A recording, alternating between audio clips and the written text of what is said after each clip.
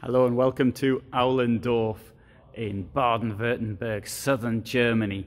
This is the showroom of Carthago. This is the Chic S Plus integrated 50.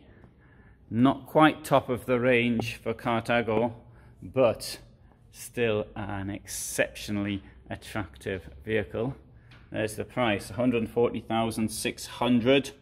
And it costs 700, sorry, it doesn't, that's it, in length it's 791 by 227, 312.5 centimeters high.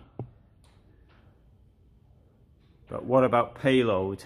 Well, ready to go, 4,000, empty, there you go, so 3,790, no one in it. So they have allowed 215 for a bit of petrol, bit of water, and 2 people. So when I say petrol, that's a generic term meaning diesel, and that's something shows that I picked that word up in the 1970s.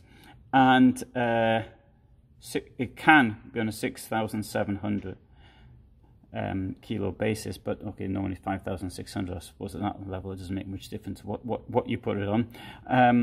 Huge amount of payload, at least 1.5 tons there, at least, and with not including the people. Iveco Daily 50C. Let's have a look inside. First thing of note, huge double floor. Right, well normally you wouldn't have steps here because you've got a step that comes out down there and walk inside.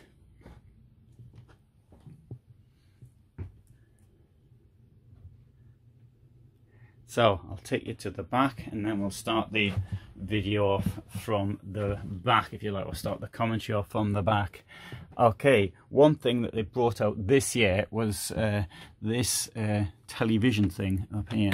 This year being 2020. There you go, there's a television up there, should you want to watch the television in bed.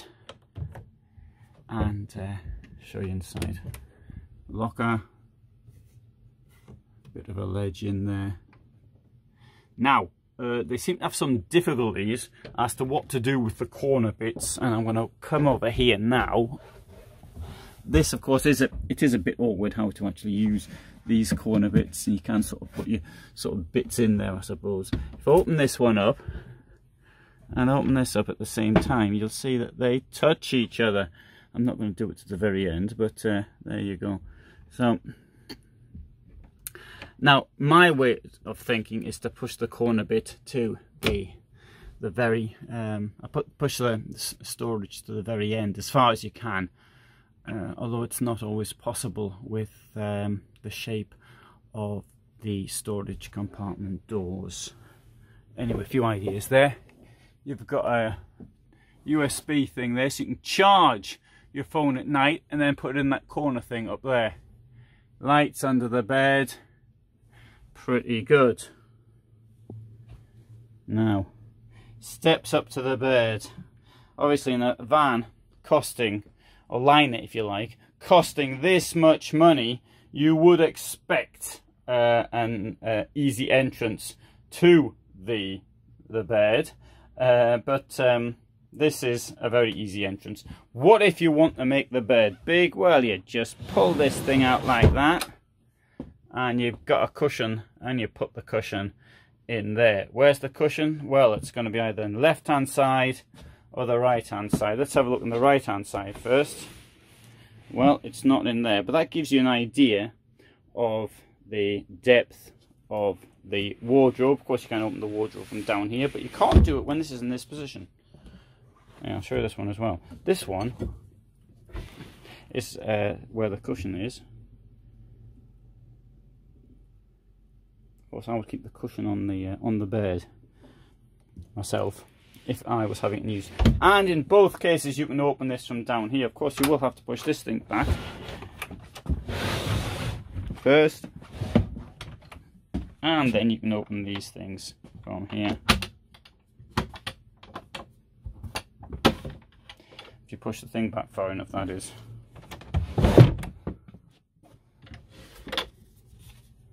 There you go. There's your entrance there. Right, now this type of van has what I would term a sort of a dressing area, if you like. Now let's close this toilet down here. So that's sort of, it's not locked yet, you see, but you can lock it by turning this thing around like that. Now, what if you want to use the toilet? Well, that's locked for those people up front. They can't sort of get in and spoil it for you. But what about the people in here? That's why we've got a thing that comes across like that. Oh, and then it sort of extends by another one as well. I don't know if this is coming up very well. There you go, there's two. I'm very proud of my new wide angle telephone, but as you can see, it doesn't always work. It's not wide enough for always. Right, so you've got that. Okay, so if you want to get dressed, yeah, I'll close this again here. Have another look at this. And the second one coming across. Then you want to sort of put your clothes on, so you can come in here, keep your clothes in there, and there's the place for your clothes. For two people in the van, that's pretty good. What if you were downsizing to this van? Well, maybe you wouldn't need all the clothes, would you? But the thing about having a lot of clothes is this. The more clothes you've got, the less time you have to spend washing them. And that's something I think a lot of people who buy camper vans don't seem to appreciate. Okay, so you can, oops, this thing here comes out like that. And you've got this rather curious door on the toilet. That's sort of closed by the magnet up there. I say sort of closed. I suppose if you need to nip in quickly, that would do. Oh, I'll show how it works from the inside. How many other YouTube channels give you a demonstration of how to use a toilet? I think that comes across there like that. Yeah, really wanted to. There's the toilet. Yeah, I'll show you the toilet. I don't think I've ever done this. No, I have done it before, but not often. It's got a camper van plug. I'd rather have a domestic one. There's me in the mirror. And there's a lot of room for storing things.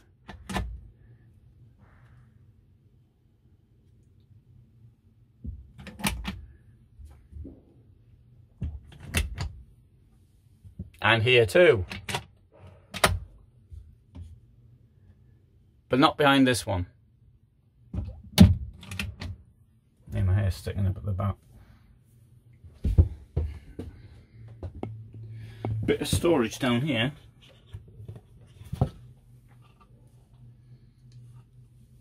Sometimes it's good to have access to your water tank from inside.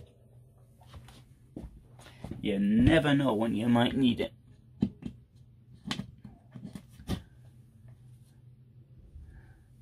You can see what's going on in the double floor from down here.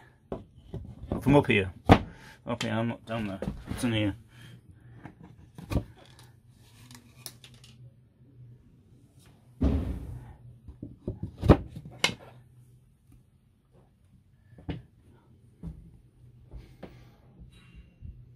Oh, I can't get myself out. What's happened?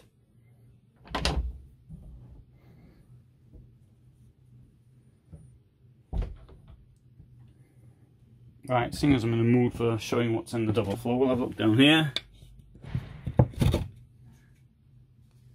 Useful? Possibly. Not as useful as you access your fresh water tank. I've never actually had to access my black water tank. Or grey water tank, I should say.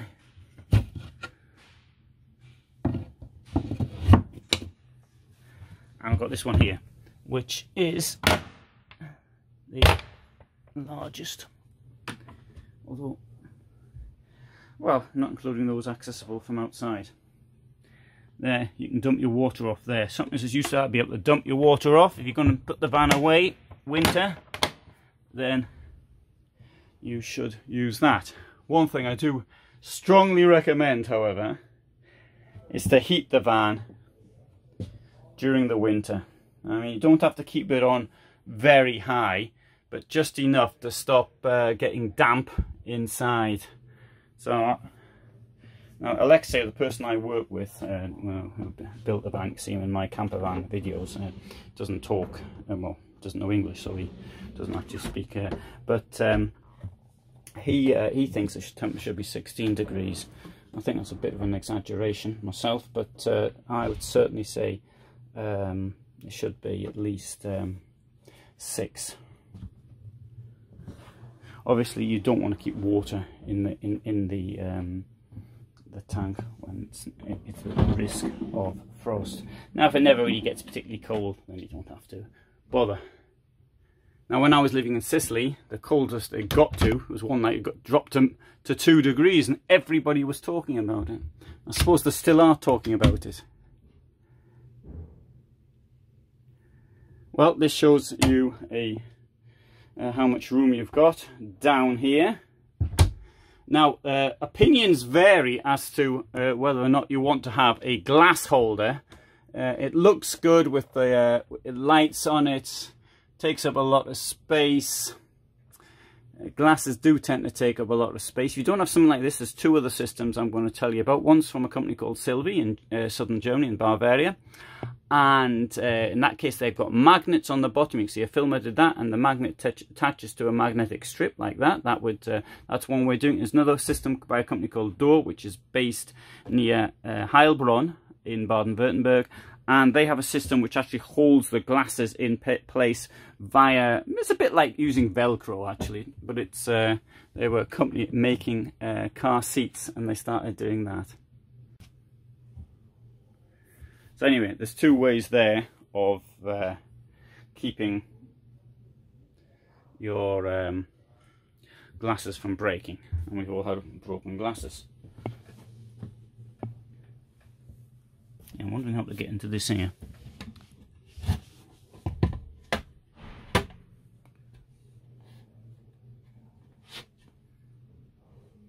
On the cab storage. Right, you see this thing here is on the Iveco, as we said earlier. Automatic gearbox. One unusual feature is putting the barometer, the clock, and the temperature up here, and the what do you call it when you measures humidity. And here, hey, this is a bit of a worry here. Look at that, stormy it says there. We've got a lovely sunny day outside. Alright, 32-inch television there. But I must show you one thing here. Look at that, flat, flat, flat, flat, flat, flat, until you get the step down there. I'd rather do without that step down there as well, if it were my decision, but it wasn't. It's still a very nice fan. Now, what about standing up under this? Well, I'm going to try and demonstrate. I'll have to put my foot down here though. Right, there you can see. Okay, I am touching the bed, but what about when I stand up? Does it make any difference? I did do a video, I don't know if it was published or not, but I did a video where I actually jumped up and hit myself. It might be one of the ones I lost. So you can see I just about make out in the mirror. I can stand up, but if so, you have got enough clearance from under this bed. And the reason I don't like beds, well, there's 2 reasons. They take storage away, but more importantly, they impinge on headroom. But in this case, I can just about manage with it.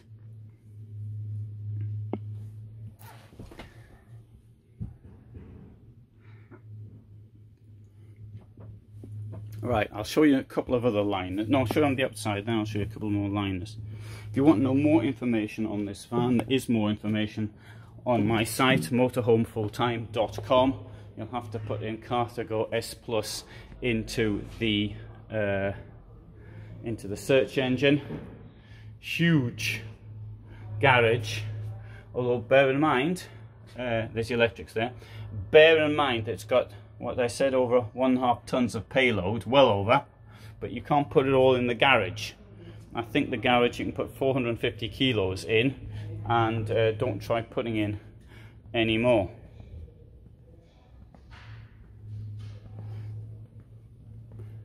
Okay, and look how big this storage is.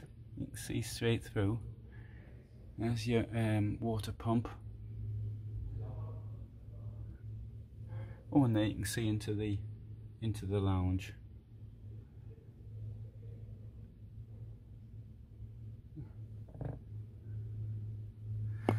Yeah, I'll show you this one here as well, because this is quite flash. This is the S Plus integrated 61 XLLE, 160,000. It's 860 long, 227 wide, 329 in height, and this is even more luxurious. Comes at a more luxurious price as well.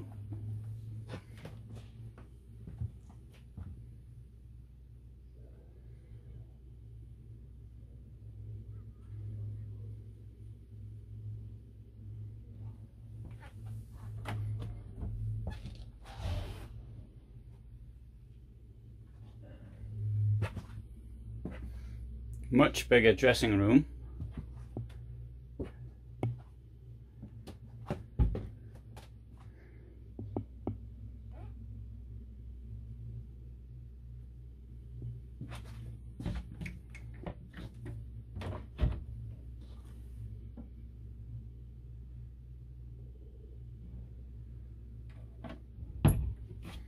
Pretty nice, huh?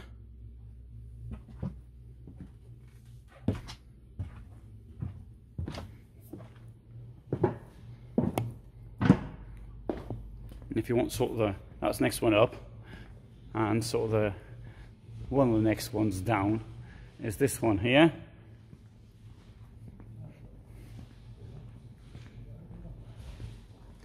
E-line integrated 5.1 QB, 125,000, and it is just under 8 meters in length. All these ones are 227 in width. If you want something narrower, and they do vans which are narrower, but you need to they've got look sort of much less luxurious, and they come of course at a much less luxurious price. They've got vans 212 centimeters in width.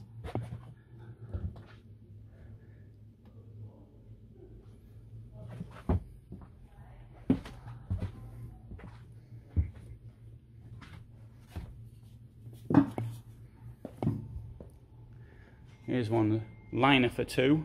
Well, it's a different sort of thing. This double tandem axle at the back.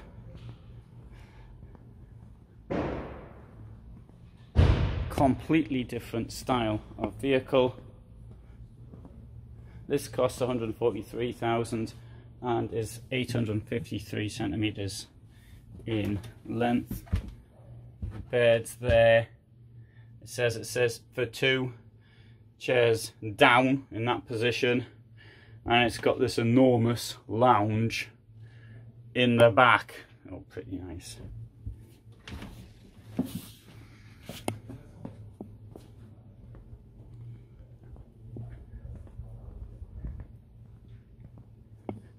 E-line integrated 6.2 XL QB. Now I've got to do this for somebody in more detail. 113,500, 865 centimeters. So I'm doing this in more detail for somebody. Somebody else also asked me to sort of get under them and sort of film the undersides. I don't mind filming the undersides, but that is really not so much a question to Carthago, but more to Iveco.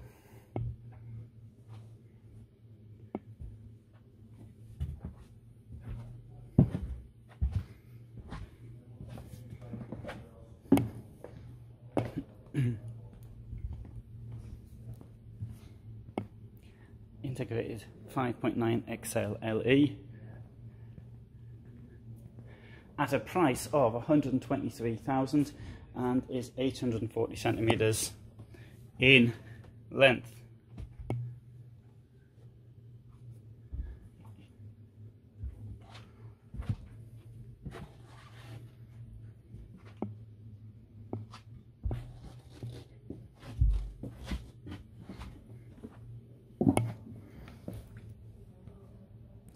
So I've tried there to give you the top of the range models there to give you a bit of comparison, and hope you find that of interest, and if you do, you might want to subscribe. So, coming back to the one I started off with, thanks very much for watching, and stay watching.